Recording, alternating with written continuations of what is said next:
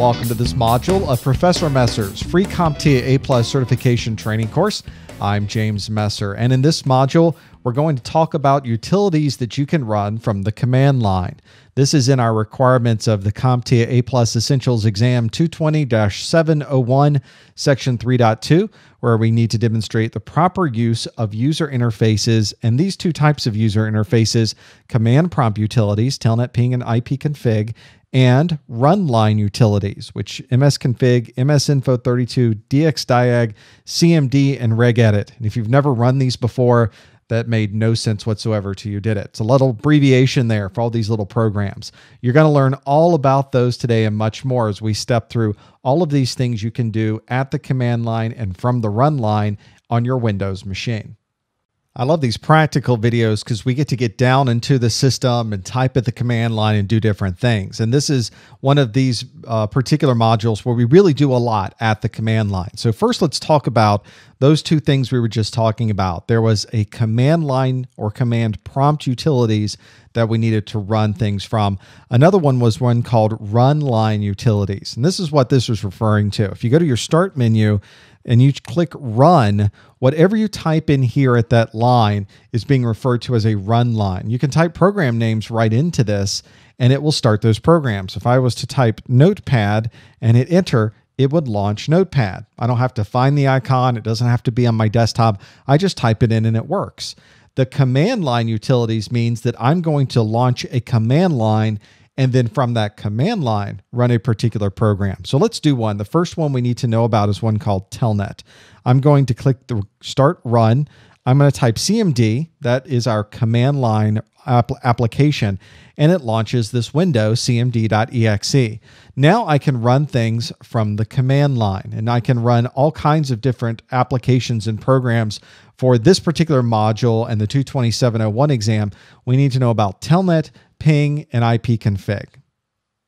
The first command line option we were asked to learn about was Telnet. And Telnet is something that allows us to connect to another computer and be able to access information from that computer in this character-based front end. It's not very graphical. There's not a browser involved. This is a very fundamental, very rudimentary way of communicating to another device. But when you're setting up devices on your network, routers and switches and other devices, and it's especially an older device that doesn't support an encrypted form of communication between the two, a Telnet may be the only choice you have. Now, on the internet, there are not too many public Telnet sources anymore, but there are a number of games that you can play from a Telnet prompt. So I thought that would be something I could at least show you how Telnet could be used for different types of applications.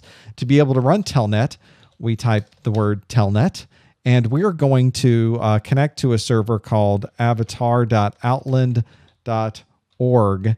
And there's a port number that is used, a TCP port number that is used to connect to this device over port 3000.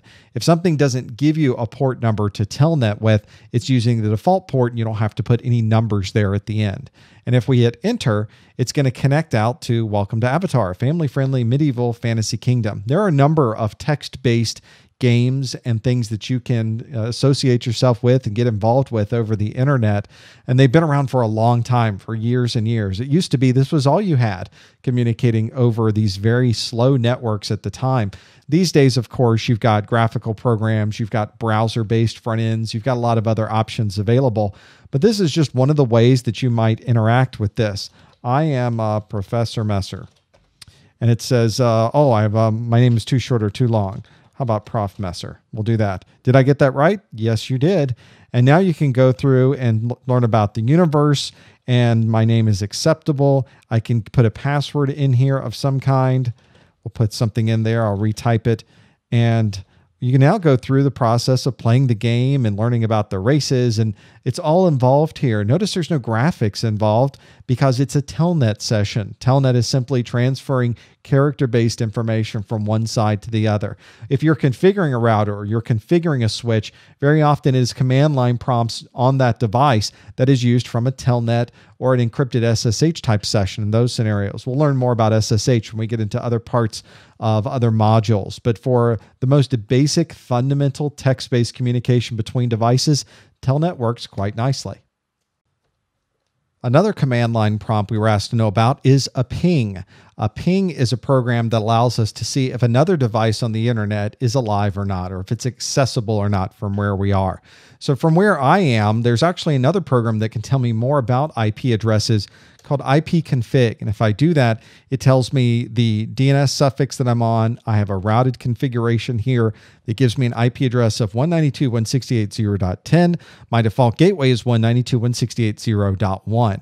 If I, from my 0.10 computer right here, wanted to see if 0.1 was alive, I can use the ping command to figure that out. 192.168.0.1. We'll hit enter. And it goes out to then sends a request to that device, which then sends responses back. And you can see I got a reply back from 192.168.0.1. It was 32 bytes of size. This was the turnaround time. The response time was 6 milliseconds, and the time to live was 64 hops. So this is very close to me. If I was to do something farther away on the internet, there's a domain name server that's 4.2.2.2. Now we can see that it's a number of hops away. I Control-C out of this, so we'd be able to see both of these on the screen at the same time. I got a reply back from 4.2.2.2. It was, again, 32 bytes of data that I sent that was echoed back to me. Notice my response time's a little bit longer because now I'm going out over the internet. My time to live now, 56. Every time we hop through a router on the internet, we decrease the time to live by 1. So I can see the 56 is a lot less than 64 hops. I went through a number of routers to get to that device before it was able to get back to me. And so we're able to tell a lot from a ping. We know if a device is there, kind of know what type of link it's over. We know how fast it is to get to that device, at least at a very high level, very general level. And we know how many routers it is between us and that other device. So the msconfig and the ping functionality really gives us a lot to work with there when we're trying to troubleshoot on a network how far we can get or can we connect to a device.